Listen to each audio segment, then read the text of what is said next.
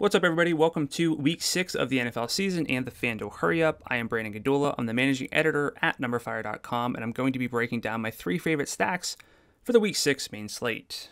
I don't know how many times I have to go back to this one before it hits, but certainly not divesting from it now with Keenan Allen and Justin Herbert. Allen ranks top 5 in targets while inside the 10 or in the end zone with 10 among all pass catchers this season, and according to my data, Allen is the biggest underperformer in the touchdown column among all receivers. So something has to give eventually for a pass catcher who has at least 8 targets in every game thus far.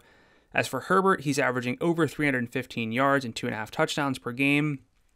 The efficiency is off the charts as well, according to NumberFire's metrics.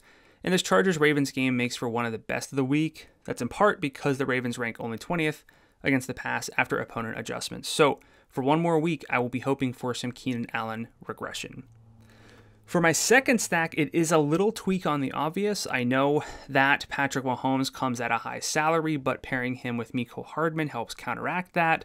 And this won't come as a surprise, but I'm cool if we can get to Patrick Mahomes, plus Tyreek Hill or Travis Kelce.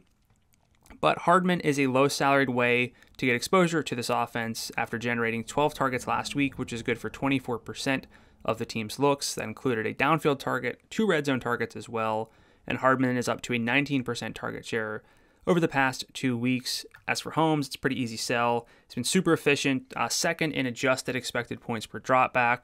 Washington struggling defensively, just 24th in adjusted pass defense to start the season. So this is a very viable way to get exposure to the Chiefs offense for week 6. I know that this third stack just clicked and that's usually a sign to stay away, but even with that, my data shows that Lamar Jackson's underperforming a bit overall in the passing touchdown column, so he has room to grow there.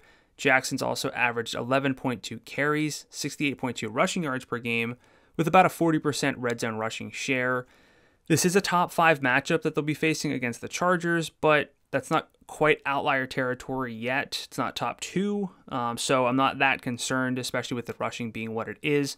And as for Mark Andrews, he's up to a 27% target share over the past 3 games to lead this team. And for the most part, tight end is kind of messy on the Week 6 main slate.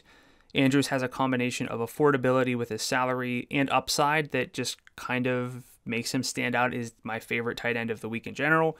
The Chargers are just 28th in adjusted FanDuel points per target allowed to tight ends as well. So that'll do it for my favorite NFL stacks for week 6. Best of luck this week, and let's double dip on those touchdown passes on Sunday.